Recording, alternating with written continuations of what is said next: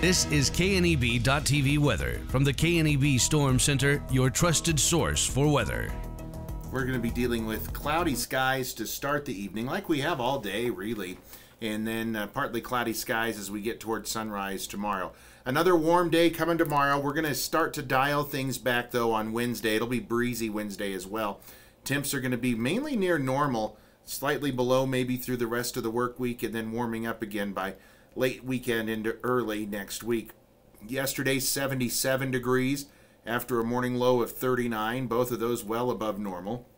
Nothing in the rain gauge yesterday. We're just at 1/100th for the month, and precip chances are going to be very scant this week. Very little chances of precip all the way through the weekend and into early next week. Winds again breezy at times tomorrow.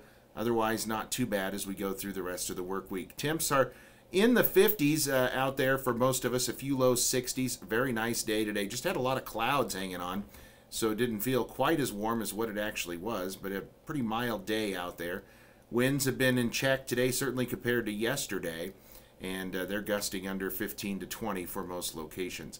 That deck of clouds that's been here all day finally starts to clear out late tonight, and then we'll see some clearing skies towards sunrise.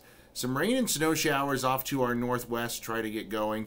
They're going to have a hard time coming down off the high country, and we're going to be left with a mix of clouds and sun tomorrow, maybe a sprinkle late tomorrow night into early Wednesday morning, along with the breezy conditions, and cooler temps are going to kick in here as we go through the day Wednesday.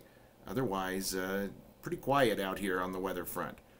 30s and 40s tonight for lows. Those are well above normal. Highs tomorrow, speaking of above normal, 60s and 70s. The only exception is going to be in northwestern portions of the area, from Harrison over to Douglas and Casper and into the high country. That area going to see mostly 50s tomorrow for highs. It's where some of that light rain and snow shower activity will be as well.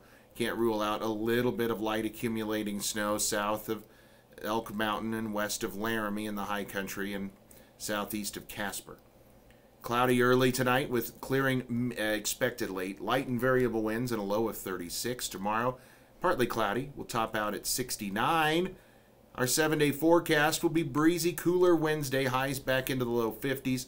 By Saturday, we should warm up to near 60 and be in the low and even mid-60s for the early parts of next week.